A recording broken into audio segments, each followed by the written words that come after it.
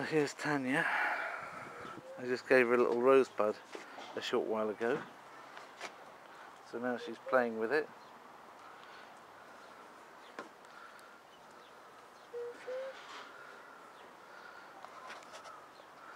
On the slide.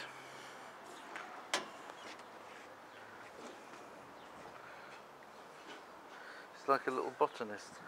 There's George doing the swinging.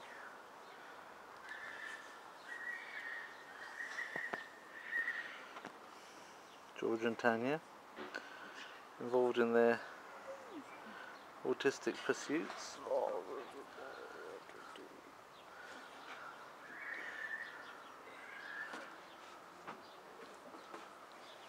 Lick it a bit, that's it.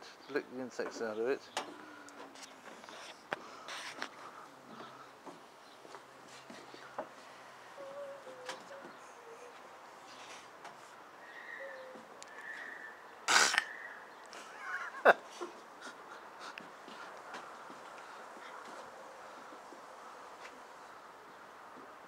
And here,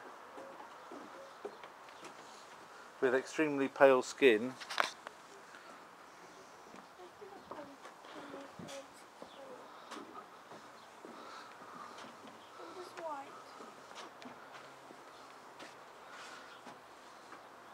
pale face.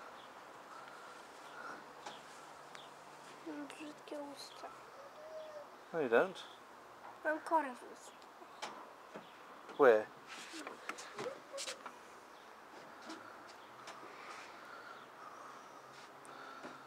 Oh well, there we are. There's my wife. Hi. Now, of course, she's decided to take something from the gooseberry. That gooseberry will never have any gooseberries on it because you take all the leaves, and the leaves are necessary to make the sugar. See? As soon as there's any leaves comes up, she rips them off.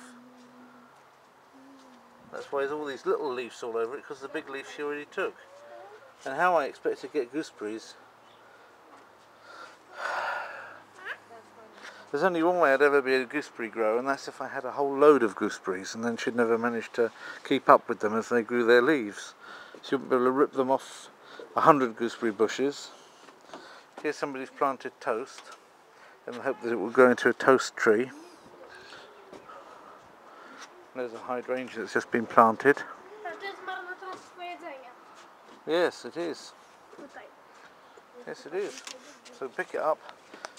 Feed the birds, tuppence a bag.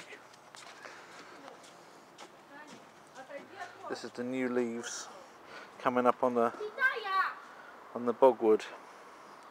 It means now there's something to actually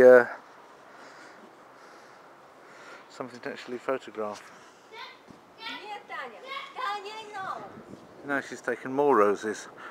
That's the problem, you give her one and she takes a lot.